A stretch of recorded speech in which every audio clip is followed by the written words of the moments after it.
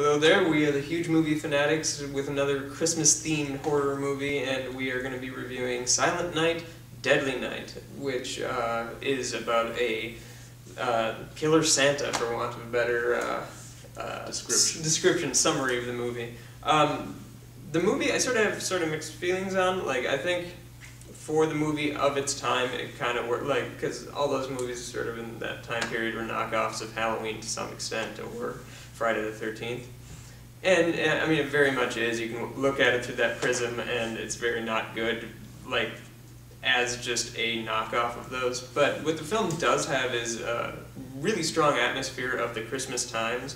I did like the killer in it, which, like some of the 80s horror, a lot of the 80s and horror movies, I'm not crazy about the villainous character. There were so many in that decade that it's like, yeah, they tried everything.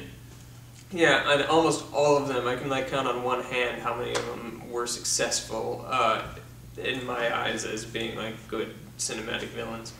But I actually kind of like this one, and I like the whole Christian themes that were brought into it from the beginning of the movie with the nuns and stuff like that. Like, it was kind of interesting. Like, the movie is very kind of in your face, probably needlessly so. But it does have like imagery that stuck with me, like the antlers thing. Oh yes. That's probably one of the greatest kills ever. Clearly kind of ripping off Texas Chainsaw Massacre, but whatever. I don't know. As I say, I'm kind of conflicted with it, so I'm going to give it 2 stars. Like, there's stuff that to like about it. It is relatively well made. It has strong atmosphere. It's not necessarily a movie I'd be willing to watch repeatedly, but there is worth and value in it at the end of the day. So that's my take. What is your take? Well, I saw this movie probably when I was 13. You know, like I say, right. me and my dad probably around the same time as seeing Christmas Evil, and me and my dad maybe around this time of year. I imagine we'd probably go to the video store back when there were video stores, and you know, go in the horror section and see what had a Santa outfit on it or anything, you know, like that. And this was probably one of the first ones, Christmas horror, that I've seen. And for me, it's in a lot of ways the most purest, simplest Christmas horror movie there is. It's so, like you said, in your face, straightforward. This is what's going on, and this is why. And the simplicity of it is, I think, is genius in a lot of ways. Just, you know, the kid sees his, you know, parents get killed by a crook who's dressed up as Santa. It traumatizes him, and then further traumatization that he gets in the, you know, the nun house or what, boarding school, the boarding school, further traumatizes him until, you know, when he's older, in their early 20s or late teens or something like that, one, you know, Christmas Eve or whatever he gets on, they actually, oh, that's another thing, they put him in at some store, they put him in a Santa costume. So all these things, which is actually very realistic if you think about it, and I gotta give the movie props for being, it's portrayed very over-the-top-ish in the movie, which I love, but under that over-the-top-ish, I think it's very realistic in that how it's very layered, his progression. Yeah, I think it's very realistic. Yeah, like very plausible actually. And if it doesn't happen, I'm going to do it just to show you how plausible it is. And I think that is very cool. And it's kind of like other movies too, where it's so. I think it was done really well in Star Wars Episode 3, where you totally understand the transition and totally understand how a transition can be made from good or just benign to so evil. And I think that the facts are so well put there that makes it completely understandable, where you might just think about the idea and go, yeah, right. Well, they show it to you, like you say, in such great layers that it's like by the time he gets up, you know, with that face with his Christmas hat and his outfit on, it's like, oh yeah, I totally understand why he's doing that. The movie's got, like, I think 3 pairs of breasts. Fantastic. Some of them are nothing to speak about, and like 2 of the other pair are. One of them's not even real, enhanced by, you know, means. And there's a Scream Queen who, I think it's Linnea Quigley, is the one who gets impaled on the antlers. Famous scene, a favorite of mine when I was a teenager. I love it. And actually, this movie was a huge.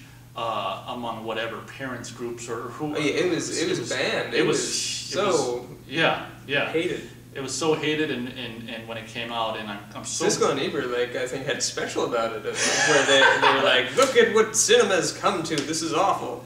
Which, of course, you know, is like... Cut like 5 years before that, they're like, The Last House on the Left was masterpiece. But whatever. It's nothing as bad as Last House on the Left. But somehow, if you put the Coca-Cola icon Santa Claus imagery with an axe, like, you know, you're Satan himself. So I'm just grateful and really grateful that the movie survived all that crap and that it didn't get completely burned and thrown away by Christian, you know, religious people and all this and that. I'm glad it survived. Normally when we do a movie that's got sequels, we do kind of very compulsively all the movies that sequels that came with it, but there's no point. All the sequels to Silent Night, Deadly Night are so atrocious that they're so bad. They're knockoffs of the first movie, but they're so bad. Like it was as if I can't even describe. Yeah, I know. That's just. And they get worse. Like there's no getting. I mean, two is just beyond awful. 3 is you know just it's like just when you thought they couldn't get any worse. Yeah. Well, 4 and 5 have nothing to do with Billy the kid. The only thing that's good about 2 and 3 is at least. They got like the brother. Yeah, and then 4 and 5 are just like using the name, you know, like kind of they were about a little girl, right? I don't know. I can't remember. I can't remember, but yeah. So that's all we're gonna say about the sequels to Silent Night, Deadly Night. I just love the ironicness behind it, like the bullies going sledding, and he kicks the kids off the hill, and they go down the hill, and he's like, punish, and decapitates you know, there's some awesome kills in there, decapitates the sledder as he's going down the hill, and there's, it's very actually graphic, and there's, on VHS it came out like in an unrated format, which probably wasn't seen in the theaters, which, you know, I think was pretty much the only VHS tape available, which, you know, it's got some really cool kills. So the guy gets his head cut off and you see the body come down at the bottom of the hill with no head, and then the head comes bouncing down. Brilliant, you know, and I guess that's all I really have to say. The only problem, I think that the movie's strengths are like the beginning, the middle, and I kind of think, you know, the last third of it gets a little weak. That's where I'm not a fan of the unkillable killer. Like, I mean, it works if you're a ghost like Freddy or something like that, but I just can't stand unkillable killers. And he's not unkillable. Like, he just sort of seemed to, like, take all the punishment with that. Oh, yeah. Like, I mean, that just bugs me. Well, so, they shot him at the end and he's dead. So maybe yes, but I don't know. That would kind of bug me the last like half hour of the movie or so. Yeah, it was the last 15 minutes or something. It seemed to set up really well and do all this stuff, and then it kind of just like kind of wrapped up very abruptly. So what was your star rating on it? I think I didn't say that yet. I'd say 3.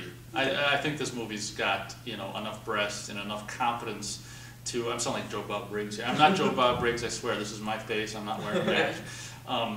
It's got, like I say, it's got enough confidence in the writing, into all the layers and stuff like that. 3 stars, great. This is like one of the most iconic Christmas horror movies there is. So if you haven't checked it out, check out Silent Night, Deadly Night. There you go. There you have it. Merry Christmas. Ho ho ho ho ho! Punish.